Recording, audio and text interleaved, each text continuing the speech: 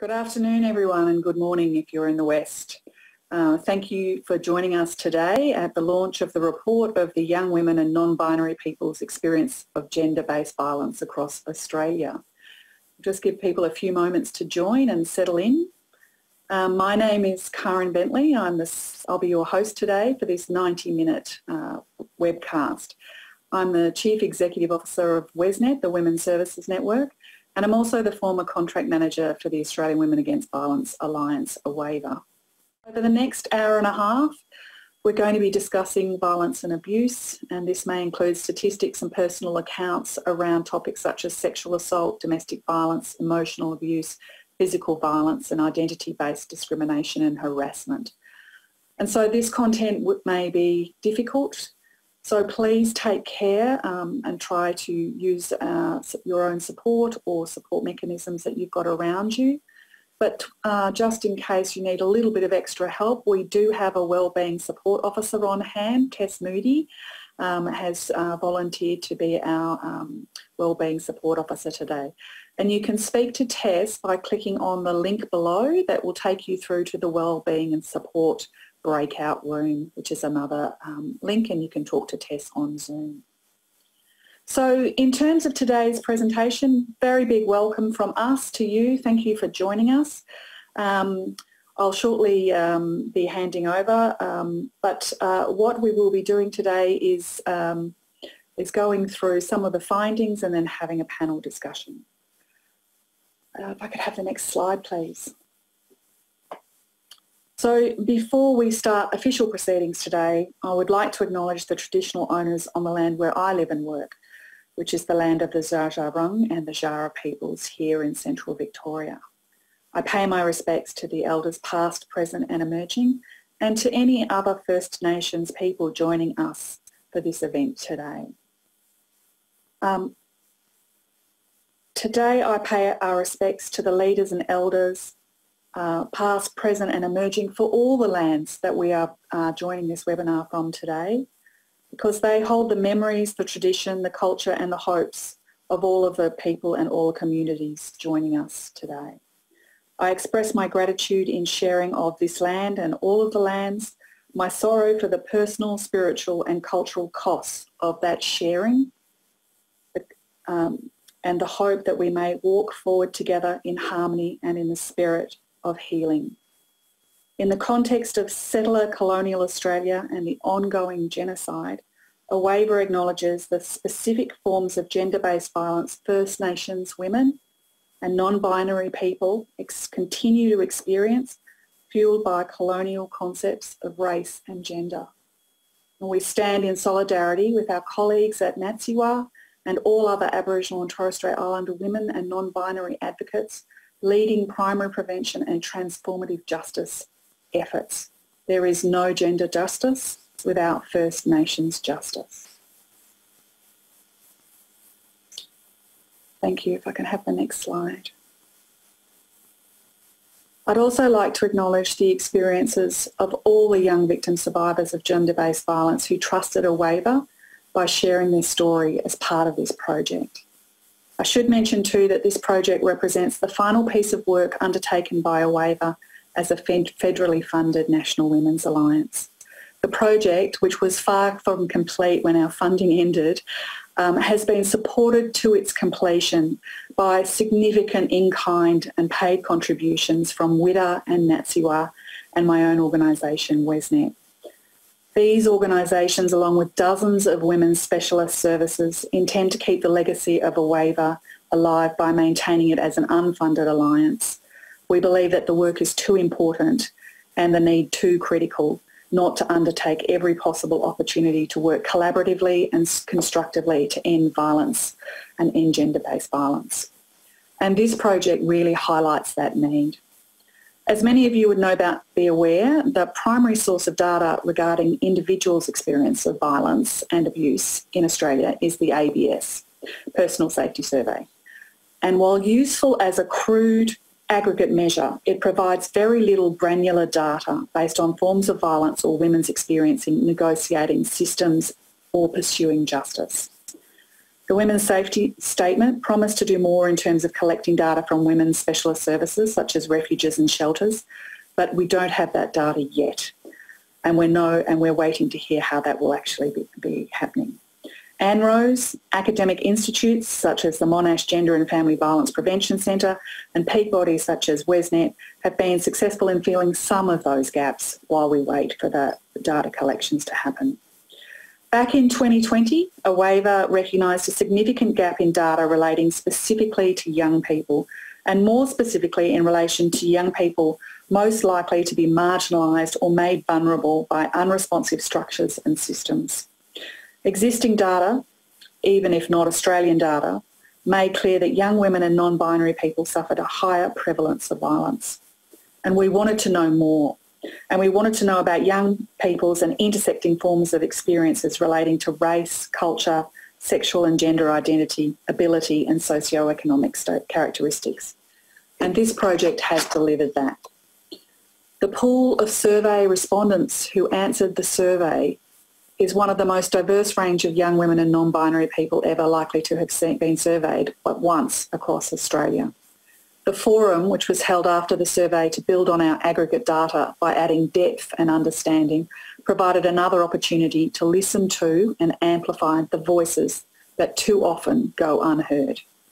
The findings, while incredibly valuable from a public policy point of view, are also incredibly painful, and we acknowledge that. We are presenting and discussing the findings today to inform, clarify and advocate. We need to acknowledge that violence and abuse against young women and non-binary people is not an individual issue alone. It has terrible and painful implications for each and every individual, but it is a social issue that is impacting and it's impacting a significant majority of young people. We need to understand that no one measure or approach will improve systems and structures for all women, young women or non-binary people. What improves access to justice for one young person may put up a barrier for another. So embedding inclusivity and intersectionality is essential to good policy making and service delivery. And we need to keep working together. We need strong national leadership on the issue of violence against women. And we need to keep pushing for better evidence to inform answers, and more and better targeted funding to the right places. We're sure to be discussing some of these issues in the panel questions and answer session a bit later on. Shortly, I'll be passing to Sandra Creamer to speak about the National Aboriginal and Torres Strait Islander Women Alliance involvement in last year's forum and NATSIWA's current work with young women and non-binary people. Following Sandra, Heidi Lapalia from Women with Disabilities will present the key findings of the report. And then after a short 5-minute break, we will then move to a panel and question and answer panel. So I would now like to introduce Sandra Creamer to speak about NATSIWA's involvement in last year's forum. NATSIWA was a key project partner on this report. And it's my very great pleasure to introduce Professor Sandra Creamer, AM. Sandra Creamer is a Wani Kalkadoon Indigenous woman, and she's the CEO of NATSIWA, as well as a lawyer and adjunct professor in public health at the University of Queensland. She was awarded a Member of the Order of Australia for her significant work on Indigenous women and peoples. Sandra advocates on human rights for Indigenous women and peoples both in Australia and internationally, and she currently co-chairs the Aboriginal and Torres Strait Islander Advisory Council, which will be informing the next national plan to end domestic family and sexual violence in Australia, and will also support the implementation of the Closing the Gap Target 13. A long-time member of AWAVA's advisory group, her wisdom and counsel speaking for First Nations women about First Nations women and issues has been very important to the learnings of AWAVA. Over to you. Thank you, Sandra Creamer. Thank you very much, Karen. First of all, it's a real honour to be here and to be in partnership with AWAVA and WIDA for all the work that you have done for women in this country, and that includes Indigenous women, all young women. But and it's a very honour to be here. So greetings to you all. As you know, my name's Sandra Creamer, and I'd like to acknowledge the land that I'm on today. I'm on Darumba country, and I'm a one-year Kalkadoon, but my skin name is Quide.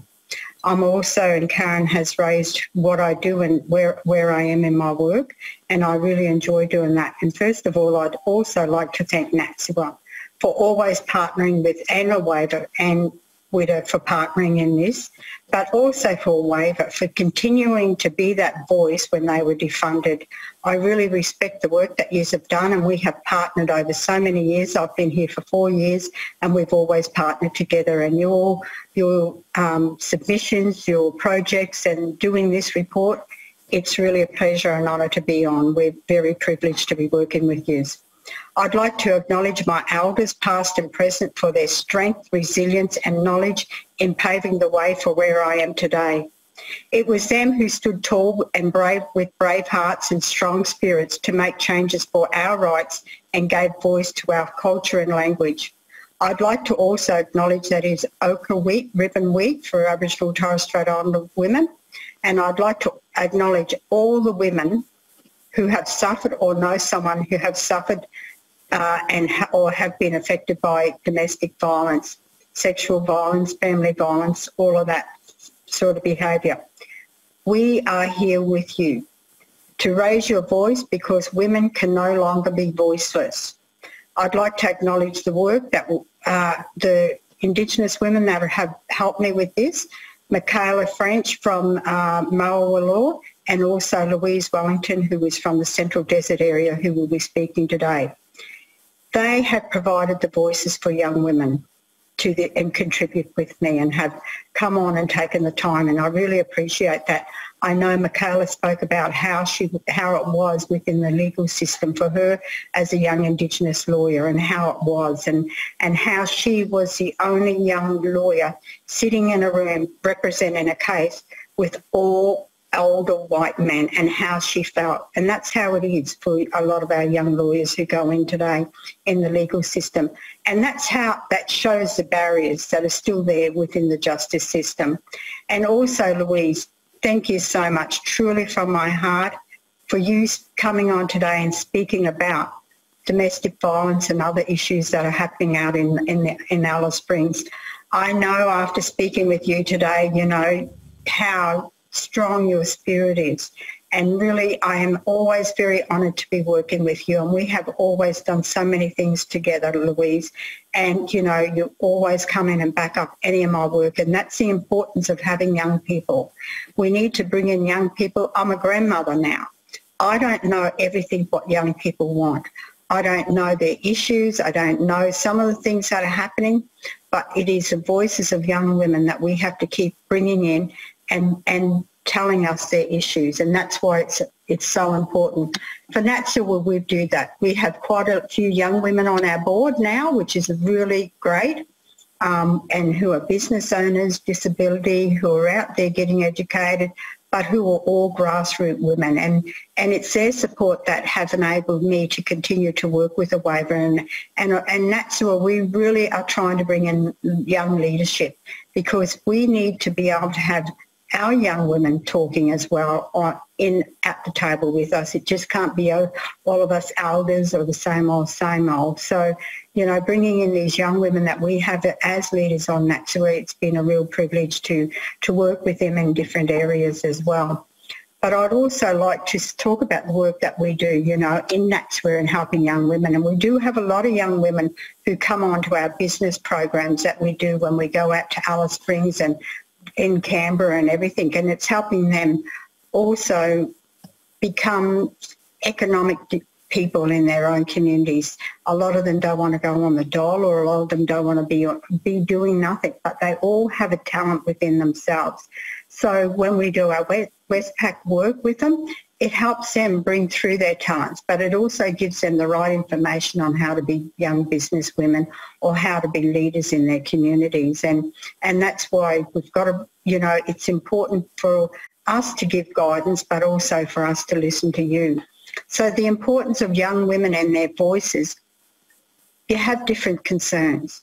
We need to understand them. That's why this report is so important. It's a report that is about young women. It's a report that can go out to everyone so that we can understand where you're coming from, know your issues and know how to advocate alongside of you, because I cannot speak on your experience and issues. And that's why this survey and this report has been so important. And again, I'm very privileged that NATSIWA have been able to come on to this, because we know within ourselves that when we come to the justice system, and as Michaela, who was speaking for us for NATSIWA on our last webinar that we had last year, how she spoke about it, how it was in the courts, and she was a young lawyer, and how intimidated she felt, and about how that is for our young women when they go in, because we have, one way is not the only way anymore, and we have to get an understanding of all the different issues. There's different beliefs, different values in everybody, and we have to be in the justice system to make sure that those laws that, you know, we can somehow break, or we can make changes. And I'm a firm believer of taking things to court, because then that sets down a precedent for change. So when people challenge something, and I just want to raise something, and I just thought of this now, but I remember when I was studying law, of a young girl who was 16 years of age who made the changes for Centrelink because she felt that she had a right to be on Centrelink, and she did not have to go to grade 11 or 12 like they said, because school wasn't fitting for her. So she took it all the way to the Supreme Court to make changes for all young people to get Centrelink benefits, even if they hadn't finished grade 12. And that's the bravery that our young women are doing today. You know, how brave is it for a young 15-year-old to take that challenge up? But there are so many brave women out there, and I know within my own family I have some beautiful all of my daughter-in-laws and my daughters are just the most beautiful women who stand with strong hearts and strong spirits and are so brave. And that's why, for me, it's an honour to be here. And to read that report is very important. You look at the surveys that were done, you look at what the need is, and how we, by doing all of that, it's about then us bringing in the balance to make that change, and for society to start accepting the change, because that's what's got to happen. We have to all work together as a collective and do this so that change is made. Because if you look at the system and who wrote the Constitution, it was all, and I'm not being discriminative or anything when I say this, but it was all old white males who done that. We need to make that change, because we are becoming such a multicultural world, but we all have different cultures. We have different beliefs and different values. And by doing this report, it speaks about that. It shows that. And this is why evidence is so important. This is why writing this report to me was so important, because it heard the voices of young women around this country. And we need to have that as a collective, that all young women come together as a collective to try and make that change, and to make society, and to make those who aren't aware more aware of the voices of the young women. And we need to have that. Why? Because it comes down to funding. We need to look at the different areas that are needing funding. We need to look at the different services and different resources that are needed. And that's one thing that is missing, and that is a big gap. And that's why one of the things that I'm on the national plan is looking at the closing of the gap, writing that Pacific Indigenous plan that's part of the national plan for Indigenous people, because it's under target 13 of closing of the gap. And to sit on that table, I can tell you I was very nervous. And I get nervous because I have been a victim of domestic violence, and at times I get nervous. Doesn't matter my age, you know, we all go through things in life, and sometimes we can still get a bit traumatised. But we all have to be strong. And I want to tell all the young women out there, be strong. Be who you are. Be your own mind. Stand tall, stand strong, because you have that strong spirit. And if you see somebody out there who isn't, or is not in that situation, and that you don't know, you know, always give them a hug.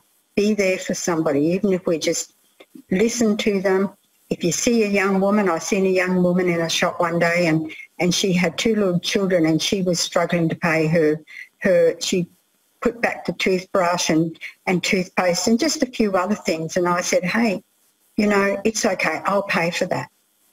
We have to help each other through our crisis because you know what? When I done that for her, she was so happy. That's what we have to do because that happiness can give strength to somebody. They're not going to go home and say, oh, well, you know what? This is how I live. I'm going to not have that. When we see each other, support each other. And I'd like to, again, thank AWAVA, WIDA for this and supporting, and NATSIWA for supporting the voices of young women in this country, all young women, but especially Torres Strait Islander women, women of different cultures, beliefs, and women at general as that, young women as that, because it is you who are our future. And I have so much faith in the future because I know I have young women in my life, in NATSIWA, who are strong, who have a voice, and we must continue to advocate, as like this report, for those women who may be voiceless. So thank you very much. And also, last of all, I'd like to thank Marley. From the bottom of my heart, Marley, thank you so much for just pushing this through, for getting us all together and keeping us all going during the times we've been busy. But you've assured and you've been the backbone behind this report. And Marley, I know you're only a young girl and I fully support all the work that you do. So again, from the bottom of my heart, thank you very much. Please read the report. It is very important. And like I said, it would be great to hear from any of you. Thank you very much. Thank you so much, Sandra. I'm always inspired by listening to you, and I thank you and NATSIWA for all of the work that you do all over this country to try and really get people to have much more understanding. So thank you. I know that you are incredibly busy and working on so many different levels all of the time, and I really respect and thank you for all of the work that you're doing. Thank you very much. So I think it's probably also timely to just say thank you very much to some of the key people who helped on this report, and Marley Hermans is definitely one who has had the brainchild and had main carriage of this with the AWAVA team back in 2020, along with Pam Rugler, Kit Muirhead, Tina Dixon, Maren Delandrew, who was also around as well, and Sumi, who came in at the very last minute from Singapore to join us to help us write this report. So thank you, a huge thank you to those women and all the other women who also donated their time and energy to be part of the forum. I'm going to hand over now to Heidi Lapalia to speak about some of the main findings and statistics from the report.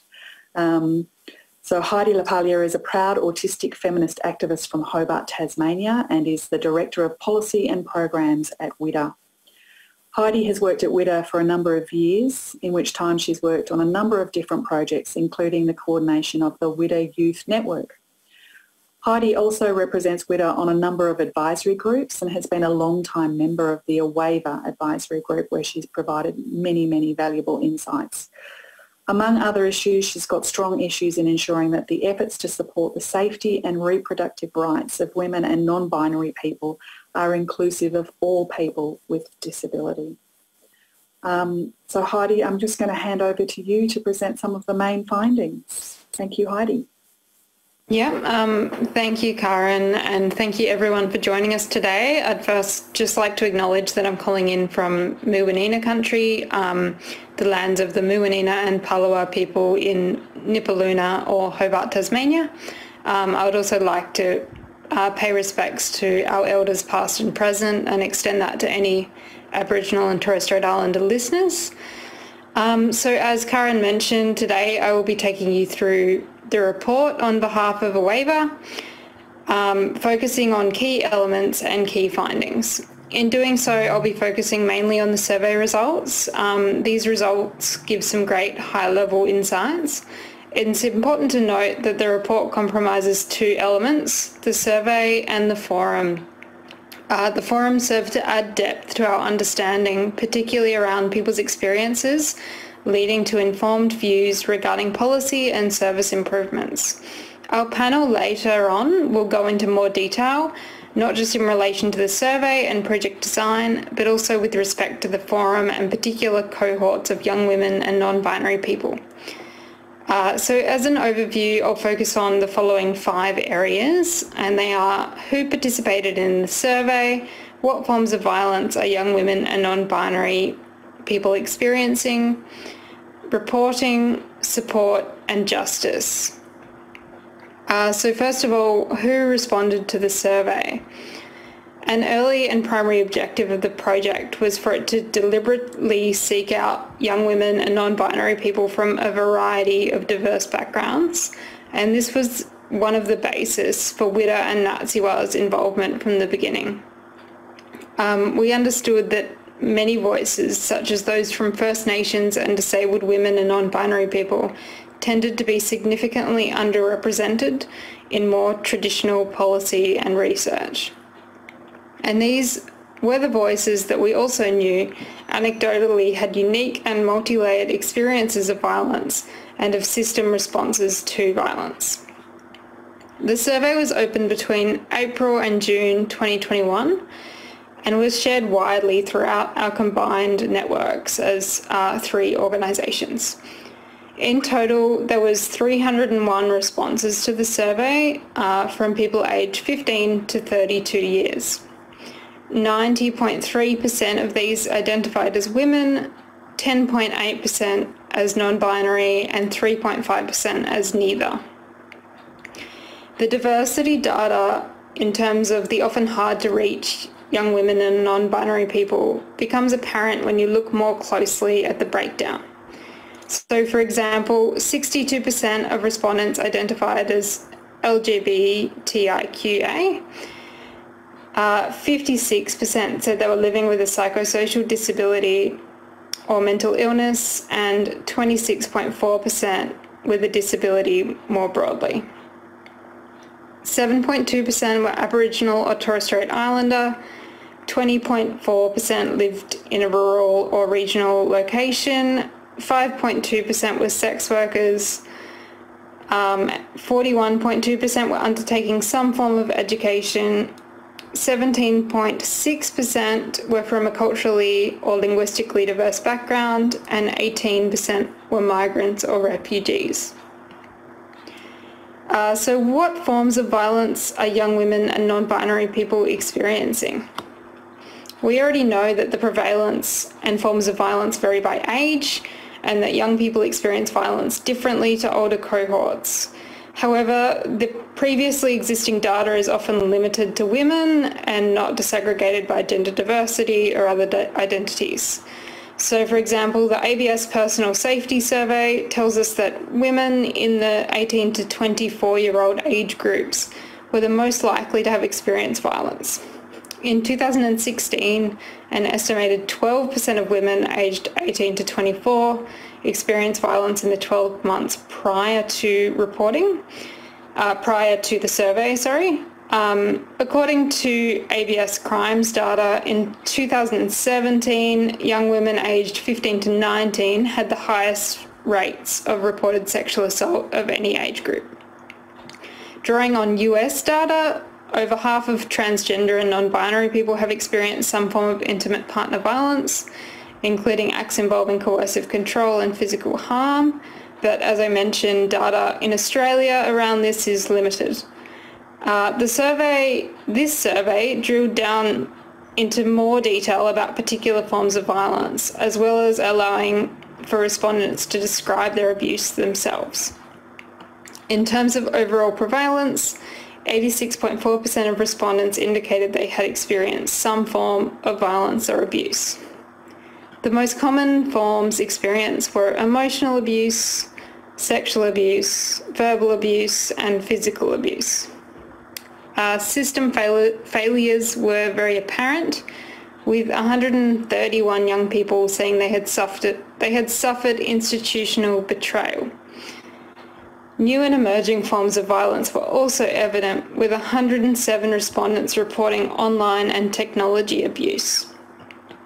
The life circumstances of young people and their peers also played a significant role, with 28 people reporting reproductive coercion, 20 noting institutional violence, 19 reporting cultural or spiritual abuse, 17 said that they had experienced college or university hazing, and 7 identified as experiencing dowry abuse.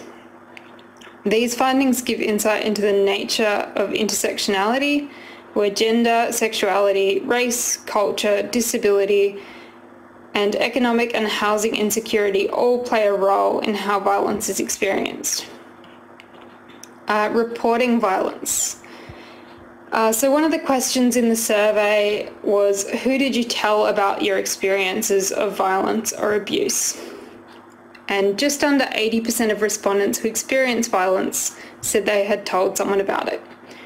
Most young people did not use formal reporting mechanisms, instead favouring to tell friends or family or a psychologist or counsellor. 1 in 5 people told no one at all. Another question was, why didn't you tell someone about your report or experience?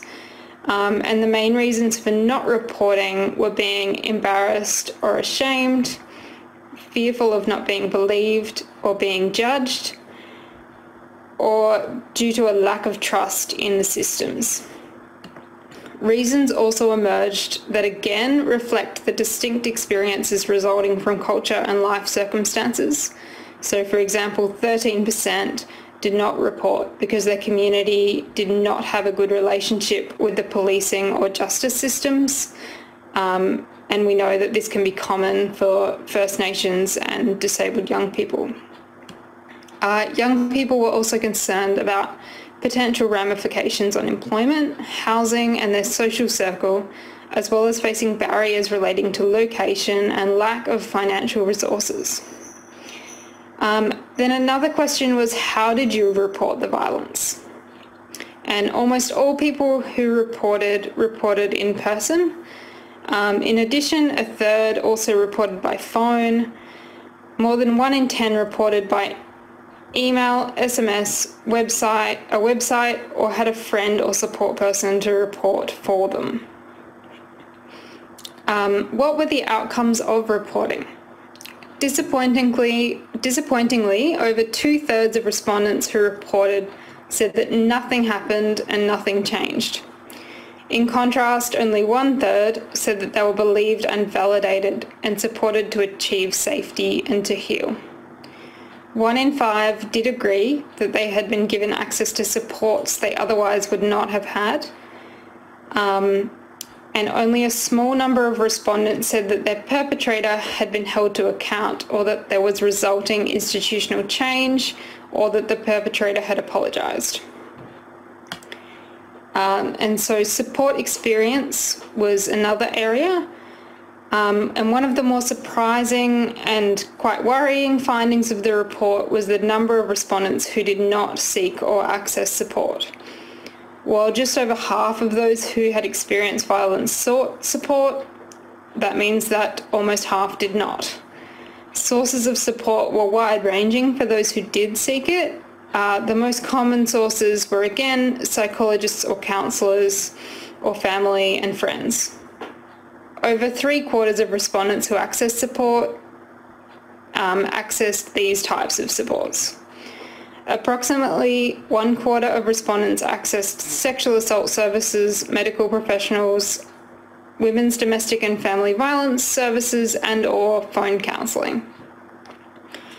And just 15% of respondents who sought support sought it from the police. So what types of supports do young women and non-binary people access?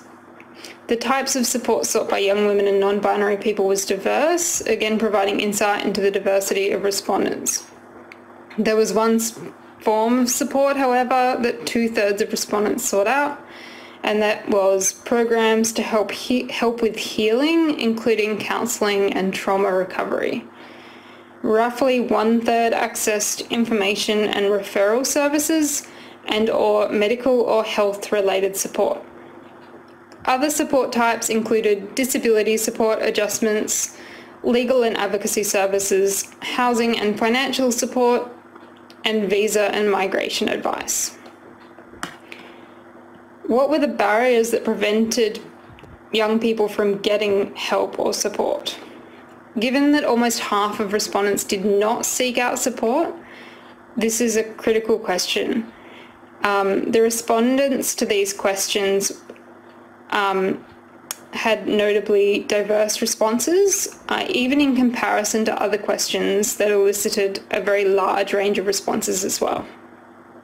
The most commonly held reasons, however, included a lack of trust in being believed or a lack of trust in the system and fear of not being taken seriously.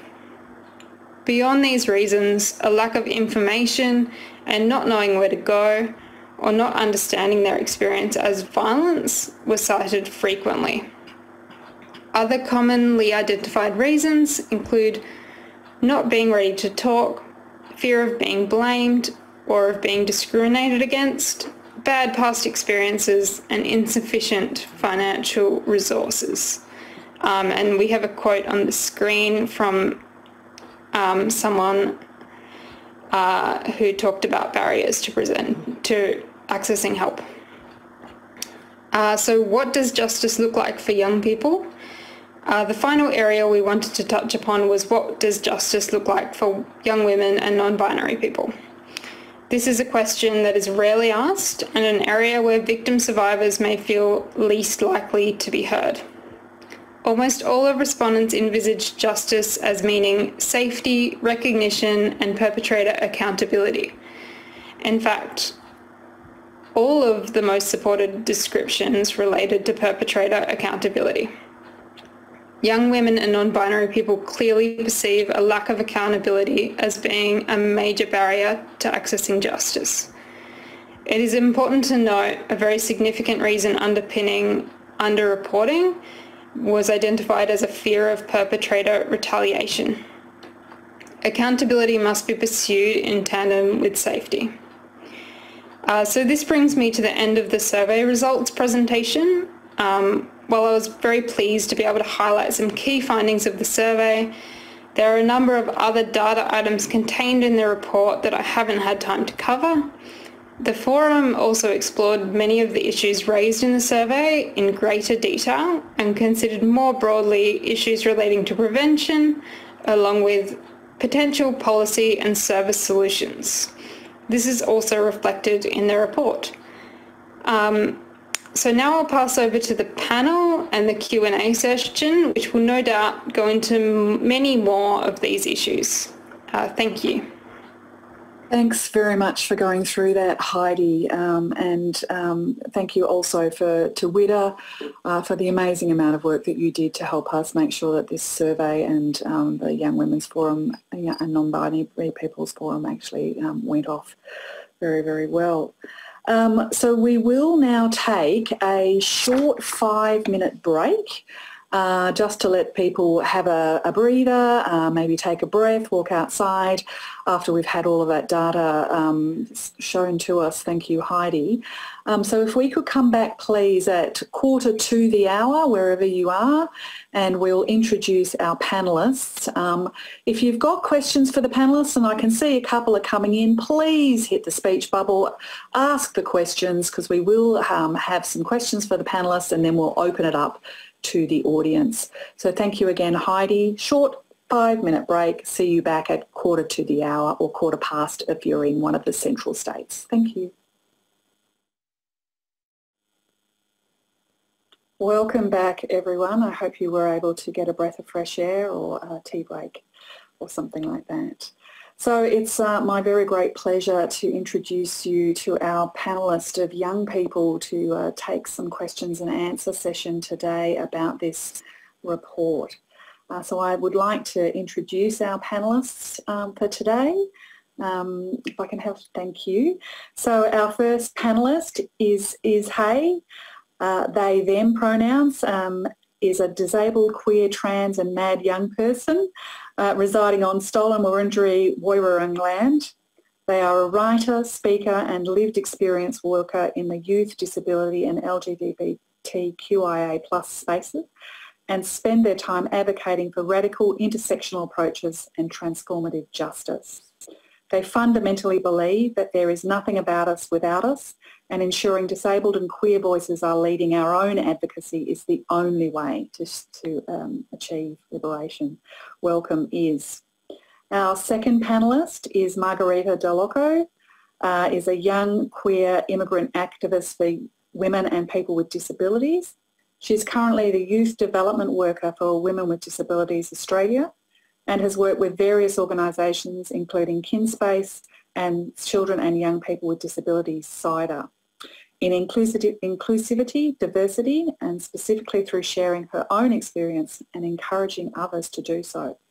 She's currently studying law and human rights at the Australian National University, where she's working on various human rights projects. Welcome, Margarita. Third, Marley Hermans.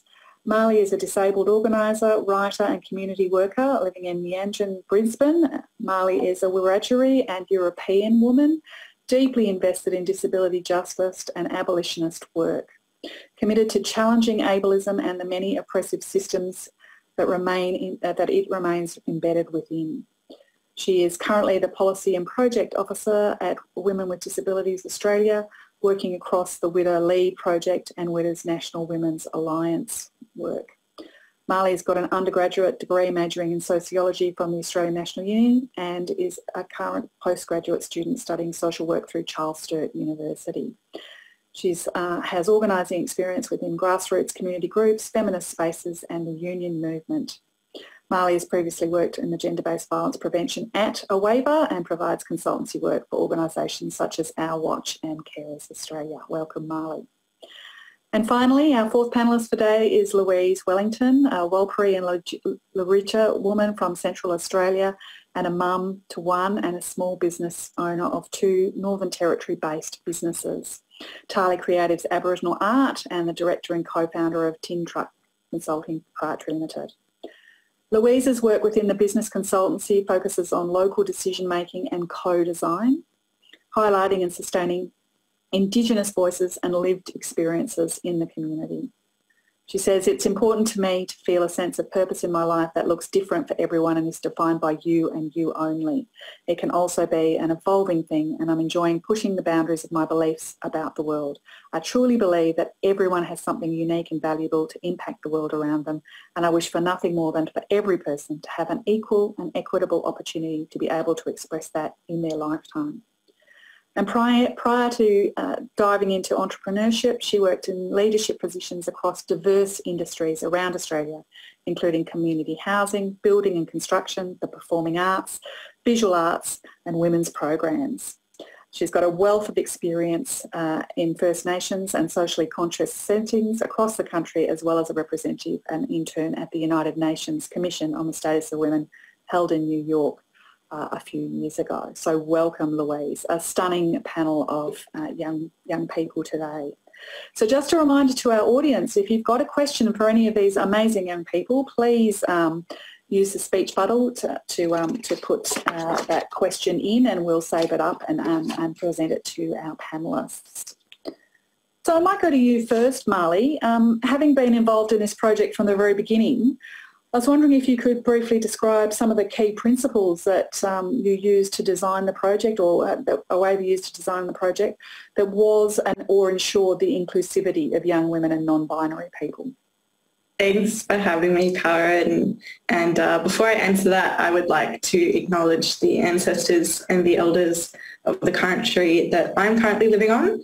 I am in Meanjin, otherwise known as Brisbane, on sovereign Yagara and Turrbal lands. So I think this project was only made possible because at the time myself and a few other young women were working at AWAVA, and I know that a lot of us are really thankful to AWAVA for investing in capacity building for young women and gender diverse people within the violence prevention space. So we raised this with a lot of the AWAVA team and said that violence is affecting us in specific ways that we're not seeing in the work that AWAVA is doing or the sector's doing more broadly. We need to do something about it. So we took a co-design approach to ensuring that the project was essentially led by young women and gender diverse people.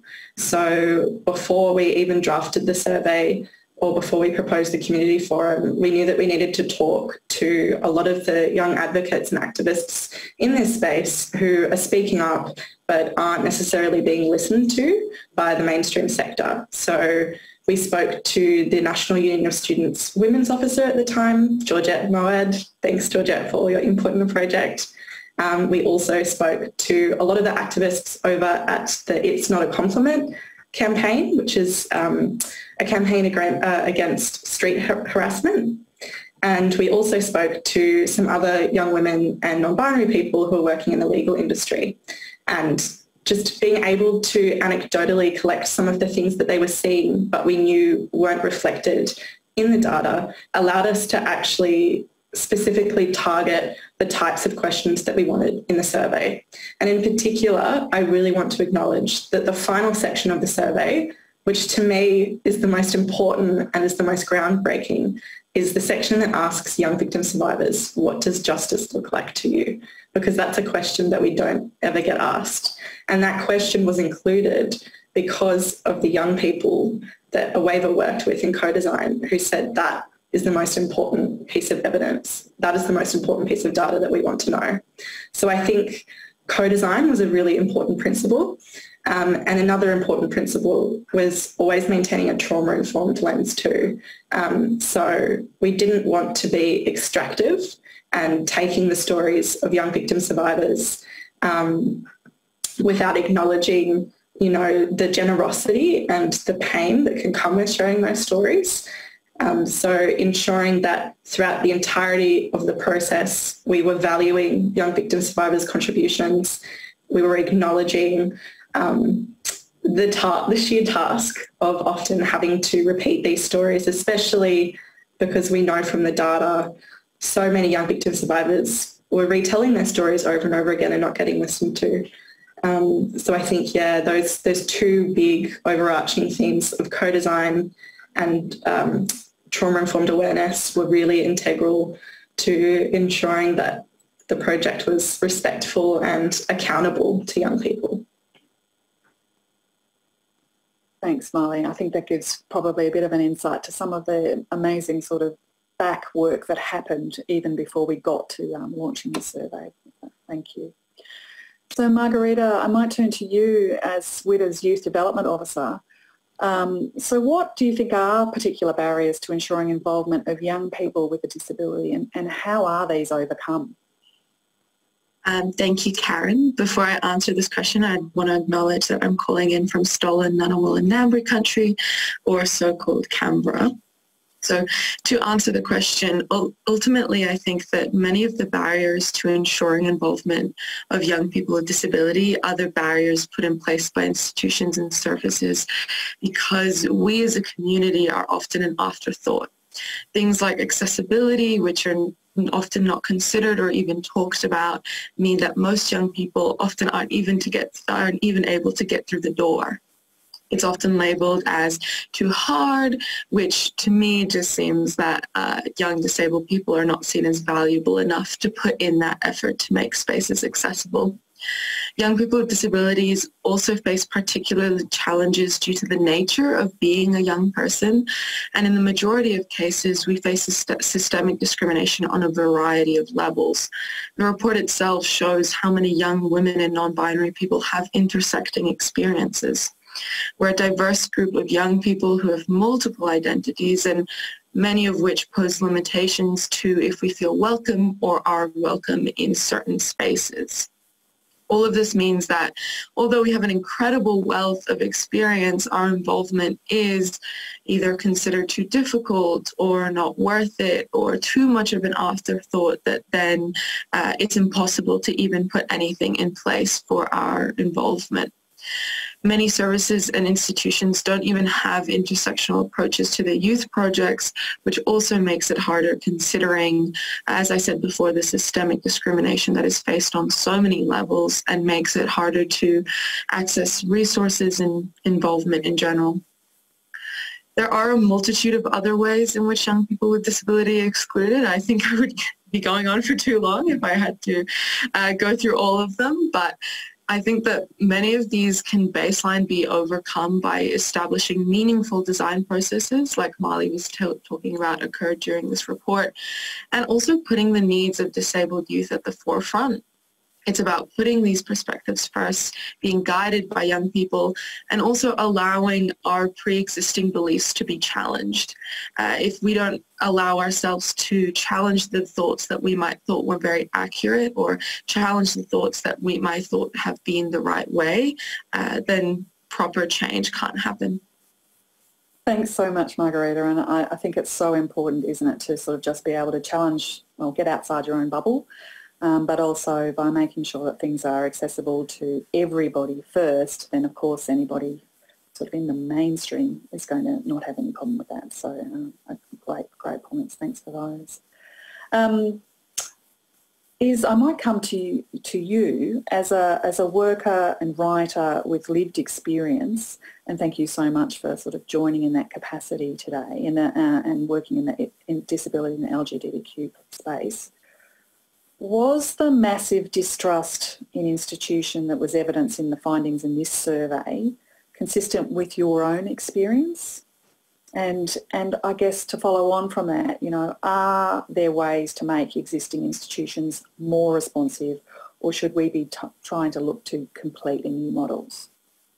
Yeah, it is speaking. I think firstly it's a real privilege to be calling in from the stolen land of the Wurundjeri Wurrung people of the Kulin Nation.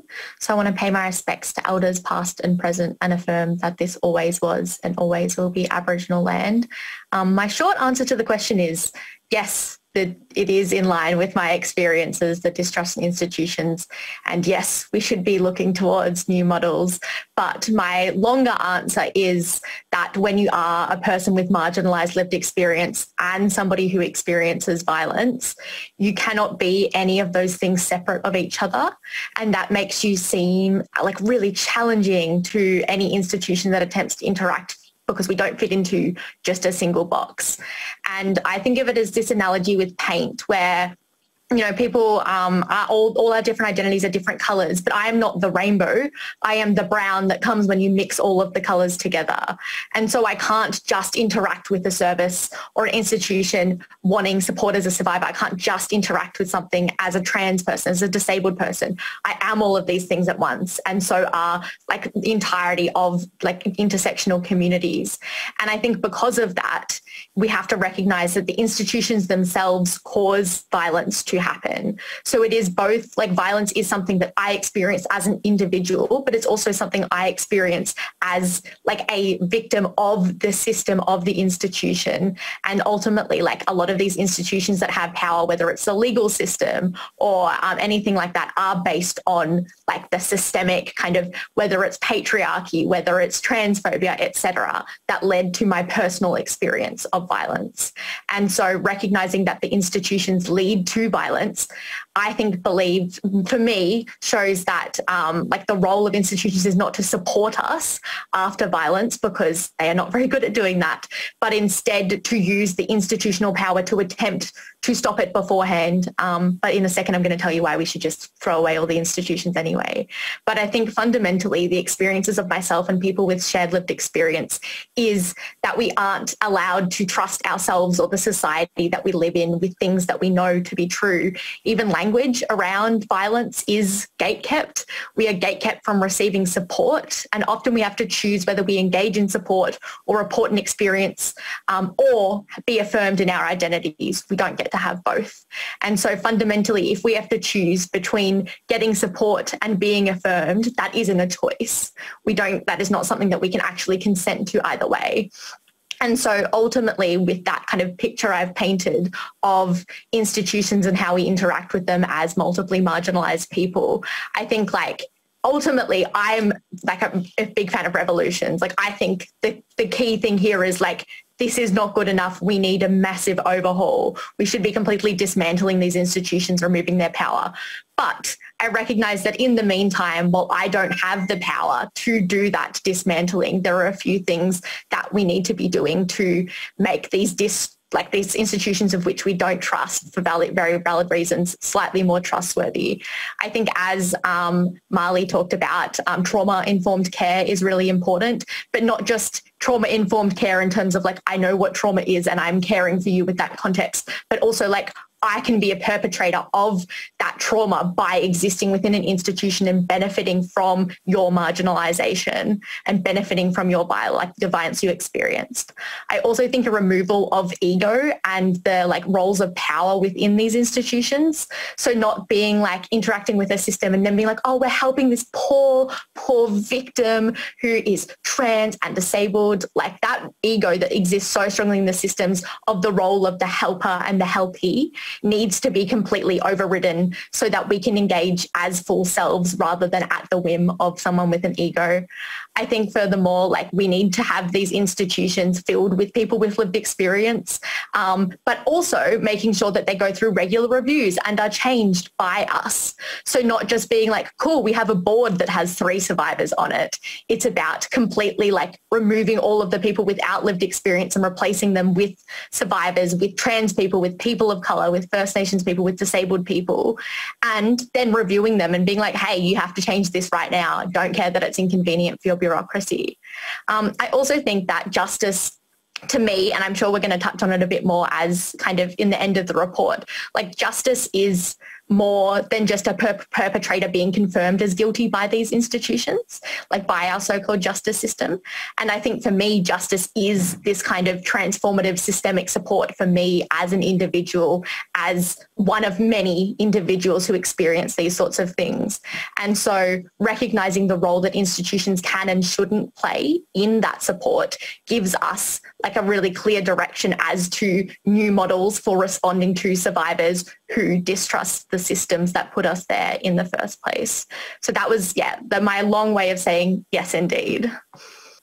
Thank you so much, Iz, and I can see that you've thought about all of this and your life experience on it.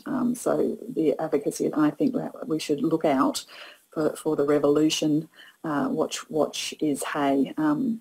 So thank you for that. And I also, really just agree that, we have to have the survivors' voices, but we also need to be thinking about the diversity of every workforce, every system that we've got.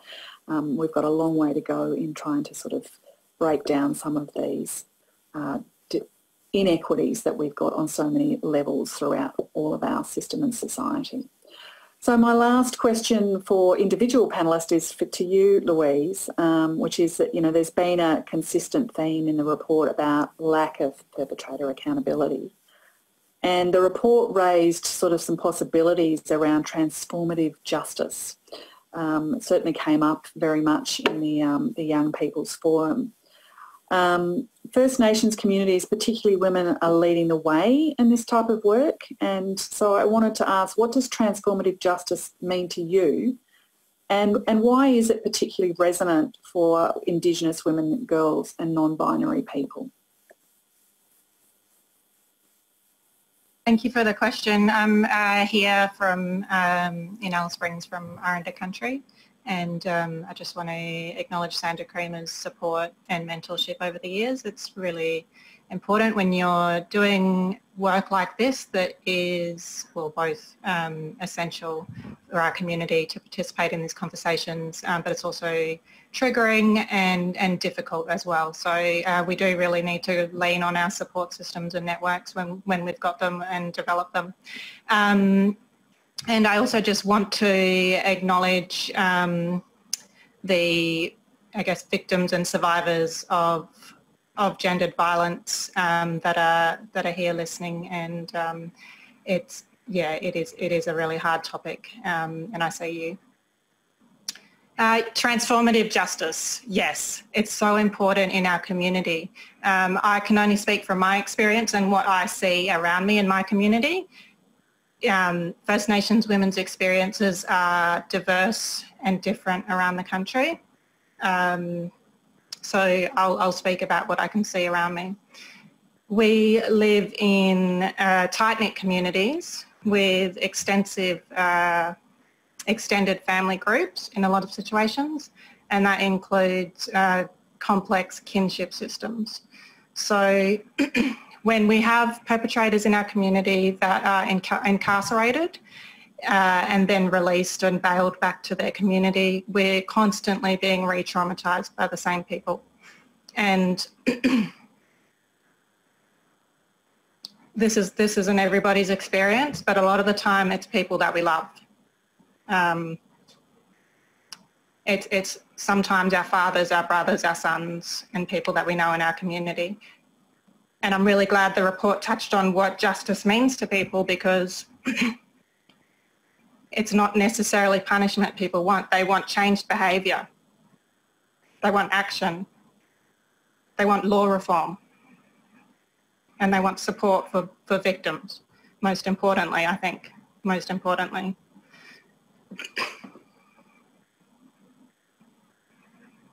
Sorry, it's this is an emotional topic for me. Thank you, Louise. I can see that it's very, very close. But it's important, and it's important to be heard as well. Yes, I'd also want to touch on some of the barriers to reporting that our women are experiencing. A lot of women that are in the Northern Territory in particular live in remote communities. Some of these communities have zero police resources. They have in the past and they don't now, or they just never have. So police responses are minimal or non-existent, even though we still have one of the highest police rates per capita in Australia. So something's not adding up for remote women. And access to services are also difficult in remote situations where there's no actual phone coverage. So, you know, amazing services like 1-800-RESPECT and just any kind of services you can access online aren't available. There's no 4G, there's no reception, and in a lot of cases, no women's shelters. So where do you go? And I think it's a really hopeless situation. I do want to talk about solutions. I don't want to focus on the problems. But when you're in a situation where nothing's going to be done, it feels very hopeless. And it can be a really helpless situation. And you don't know how to help those people when the community isn't surrounding that victim to help them get the support. So yes, transformative justice. I think it's already inbuilt into our traditional law and culture. It's not a new concept for Aboriginal people. We already have it. So culturally, when somebody breaks traditional law or does something wrong in the community, they are held accountable, and there's systems and laws in place to carry out traditional justice. So that looks different for different First Nations groups. But it is there, and it always has been. So I think it's also time to rely on our elders and access that traditional knowledge and culture.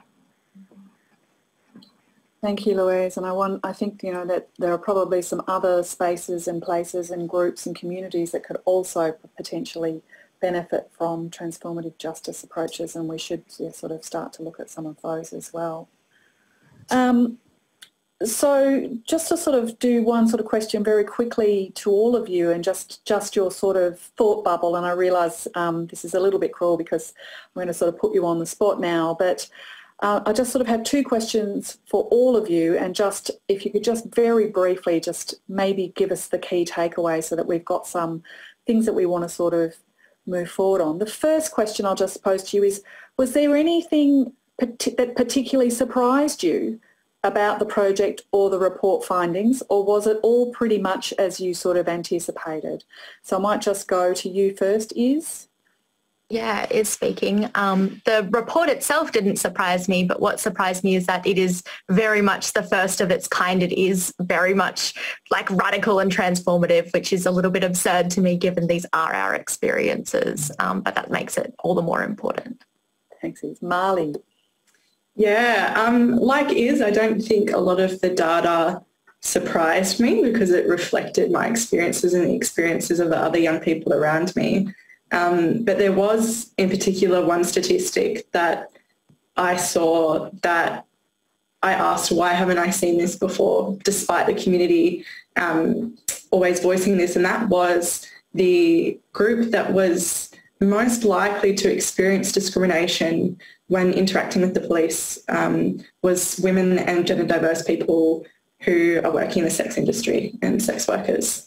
And I think that that's something that's really important to highlight because, yeah, we know a lot of sex workers are experiencing gender-based violence in their lives, and there aren't mechanisms to allow people to continue work, but also to stay safe and to heal as well.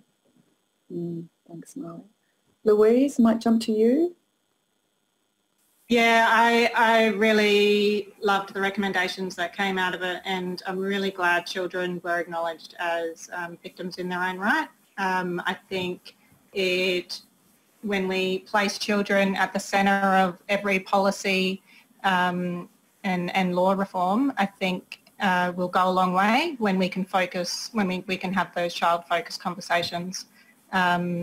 And I'm just really glad the Young Women and Gender Diverse report came up with that. Really happy to see it. So Margarita. Margarita speaking. Like everyone else, I wasn't surprised at the statistics, the experiences, or the stories that came from the report, but I was almost glad and thankful and partly surprised that a lot of the things that are kind of happening day to day in these communities and that we experience day to day were actually put into words. Some of the, I guess, things about thinking about staff that is not trained well enough, as Molly said before, trauma-informed care, all of those things impact our day-to-day lives, and we're finally put into words as opposed to the overarching statistics that are kind of talked about more. Thank you. So the other, to try and sort of move this forward and also to try and capture some of the way forward from this, my other question is, so the report does offer up a range of possible policy and systems reforms, and that was really very much the focus of that amazing one-day forum with young people. But what is each of yours key takeaway? What would be your one key takeaway? And I might just cycle through you in the same order again, starting with you, Iz.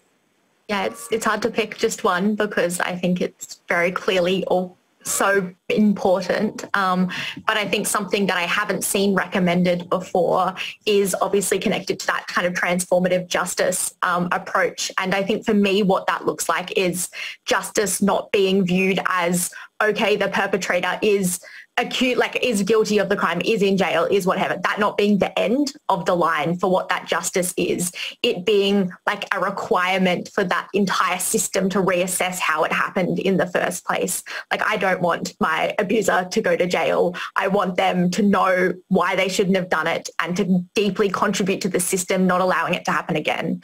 So justice not just ending once that person is dealt with, I think is what that looks like for me and is my key takeaway. Marley?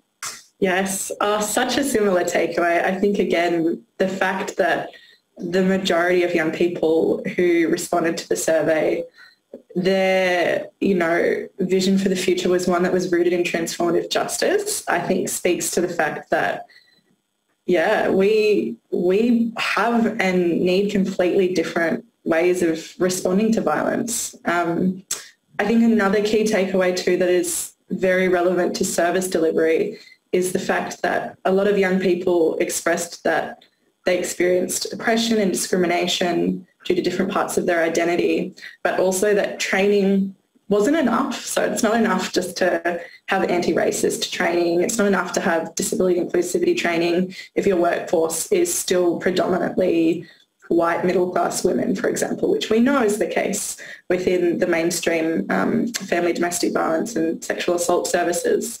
So I think a takeaway, and touching on what is said before, is the importance of lived experience workers and actually having a more diverse workforce so that if you're a First Nations woman if you're a disabled woman, if you are a woman of colour or you don't speak English as your first language, you can go get support and access healing from somebody who fundamentally understands your experiences of violence. Louise, would you like to go next?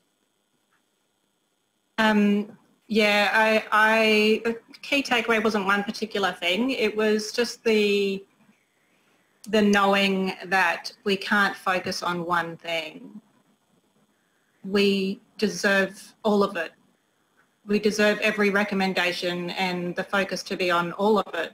We can't just put all of our efforts into one thing because it all connects together to have the best outcome. So, and people deserve that. Victims deserve it, and the next generation deserves it. So yes, the government does need to get on board. Society needs to get on board and listen and follow through with the recommendations from people with lived experience and the experts in the field. And Margarita? I can't agree more with what has already been said. And honestly, I think for me, it's really that highlighting the intersectionality, and as is said before, that people bring everything and all that they are to these experiences and to institutions and to services, and we can't leave part of us at the door and just include the parts that are the most easy for people to accept or the most accepting at that time. And I think for me it was really that also with transformative justice, it doesn't occur without that inclusion, without that intersectionality, without that representation. And really, for me, the key takeaway of the report was that we need to highlight and listen and really prioritize sharing and including these experiences of young women and non-binary people at the beginning of everything. Thanks, Margarita. So we can now open up and take a few questions from our audience, and we've got a few questions that have come through. So we'll probably have about 5 minutes of questions now. Please, if you haven't asked a question and you have one burning away in your mind, put those through. I don't think we're going to get through all the questions, but we will, if you put your email address and name, endeavour to send these on to the panel and try and get you a response if we don't get through to your question today. So I've got the first question, and maybe somebody can just raise their hand if they would like to answer it, which is, how can organisations demonstrate that they are trustworthy and will take seriously the needs of young women and non-binary people? That's from Jade. I can jump in first. Thanks, Liz. Yeah, so many things. I think a lot of the time organisations are so good at telling us all the things they're doing well and don't want to tell us all the things that they're doing wrong. But I find that if an organisation is like, here's how we made a mistake in the past and here's what we've done to change it, here's what we've, here was an issue, here's what we've done about it, makes me trust them because they are willing to hold themselves accountable. And so I think it is about organisations having to be vulnerable and lose their ego and publicly kind of declare this isn't good enough and here's what we're going to do about it, or here's what we have done about it. You tell us what more you need. And so I think it is that kind of, admitting of faults and the steps to move forward and making that really public. And then secondly, I think it is filling your organisations with the people who are going to be engaging with those organisations. I don't want to interact with a violence prevention service that has a old white man who is the person who I'm interacting with first. That's someone that doesn't know how to use my pronouns, somebody that doesn't recognise my disabled identity. I'm just not going to interact with that organisation if that's what it's going to be about. So it's about filling organisations with the people that want to use them and that should be able to use them, so that I know I can enter a space and be seen and I can trust that that is happening, I suppose. Thanks, Liz. I might move on to some other questions. Casey asks, what is the definition in the survey of institutional betrayal?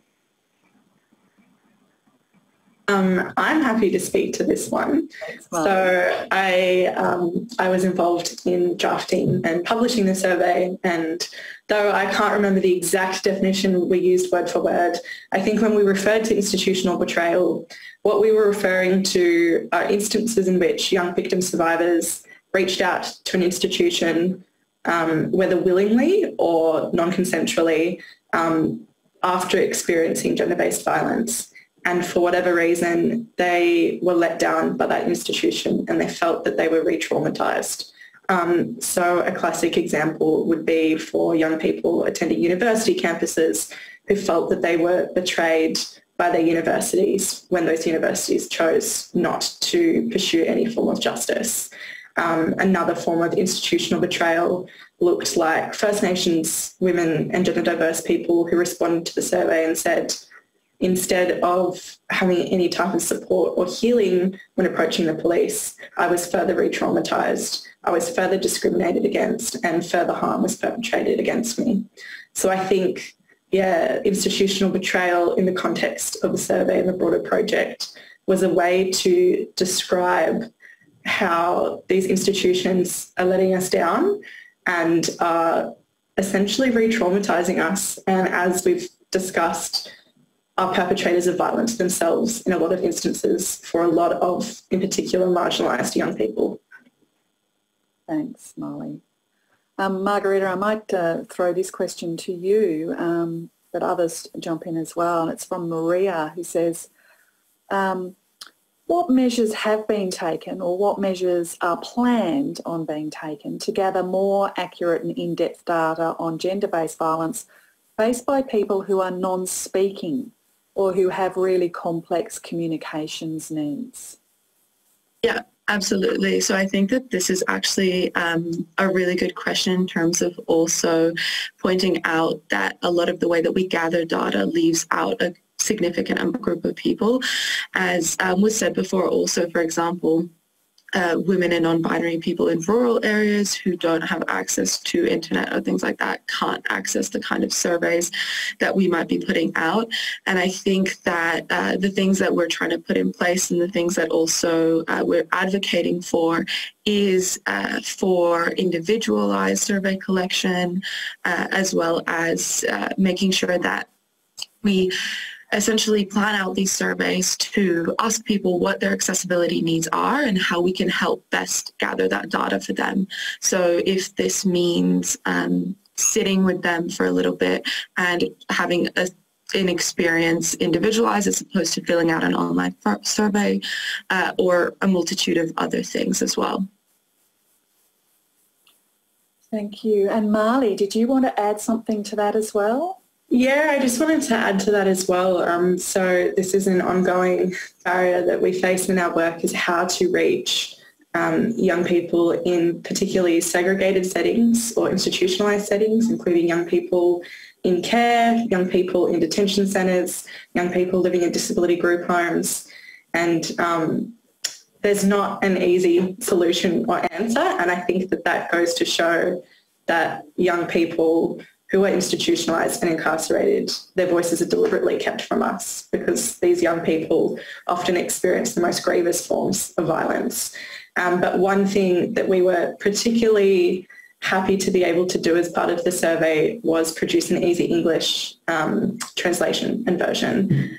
So WIDA provided the funding to AWAVA to produce that easy English translation. And I think that that was pretty groundbreaking, because AWAVA is not a disability-specific organisation, and often throughout the broader women's sector, the only organisations that do produce easy English content are disability-specific organisations.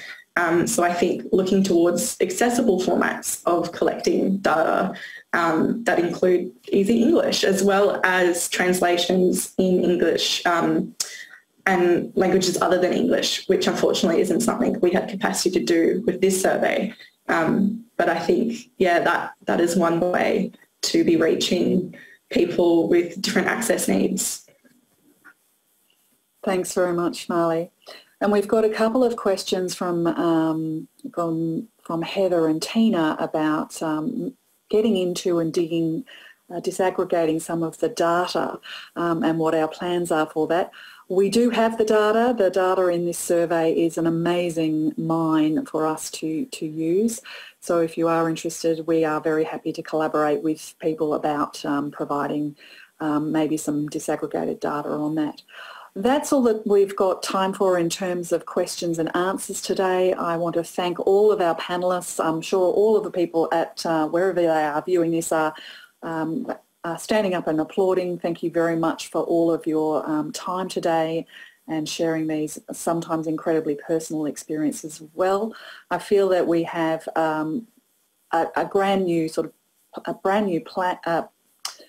panel here of young voices that we really need to be listening to in terms of the very imminent sort of next national plan to end gender-based violence. And I say gender-based violence advisedly because I think we do need to broaden this discussion to all the forms of gender-based violence that are being experienced by all ages of Australians. So I hope with everyone else you have got something out of today's launch and the report. Please read it. The report is now available on the website and the easy accessible version will be available shortly. We would love to hear your feedback, so please click on the eye icon down below of your screen and click on the feedback survey to let us know how we've gone. Have we met your needs and have we done your accessibility, taking a leaf out of Iz's book here. And I just thought I'd just give a plug for a couple of other things.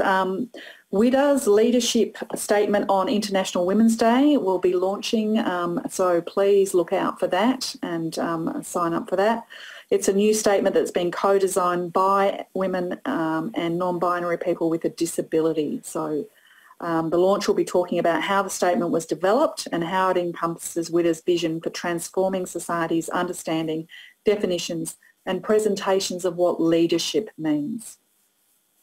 And a link to that event will be provided in the links below, hopefully. And if you aren't already, I strongly urge you to become a friend and supporter of AWAVA. You can sign up for friend and supporter membership on the AWAVA website. And you can also sign up there for our fortnightly roundup, where we just write and tell and share everything that we know that's going on to end gender-based violence. So thank you again to all our panellists and speakers today. That's it. Thank you and goodbye.